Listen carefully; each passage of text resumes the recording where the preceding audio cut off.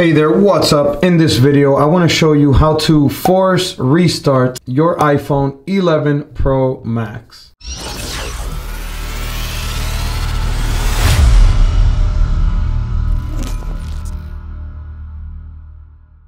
Hey there, my name's Sergio with Serge Tech, and in this channel I do tech reviews and tutorials. So if you haven't subscribed already, go ahead and do so now. Hit the bell to receive notifications on my future videos. There's going to be links to all the information that I talk about in this video down below in the description. All right, let's get right to the video now. All right, so this is something you may want to do if your iPhone is frozen. Maybe it's stuck on a certain app or something and it's not getting out. So you want to perform a force restart. Now, this is super simple. After you do this, the phone will automatically turn off and turn back on. And once it turns on, you'll be able to just continue using your phone normally again because it will be unstuck. So what you do is, for example, let's say you're stuck right here on this app and it's not letting you swipe up or do anything. So what you will do is you will press volume up, volume down, and then just press and hold the power lock button right here. And you're going to hold it until the phone completely turns off. Then once it does, you'll let go and it will turn back on by itself. So let's do it now. Volume up, volume down, press and hold the power button. It's okay if you don't see this slide to power off. It's okay. You don't have to touch it. You just keep holding the power button and there you go. Once you see that the screen blacks out, it means that the phone turned off and it is rebooting. Give it a few seconds and it's going to automatically turn on. There you go. It's showing the Apple logo. So now it is powering back on. Give it a few seconds and there you go. The phone has booted on and it will be unstuck so you can continue using your phone now normally again. So I hope that helped you out in force restarting your Apple iPhone 11 Pro Max. So go ahead and give this video a like if it helped you out because it helps me out. And that's it for now. I'll see you in the next video. And as always, peace.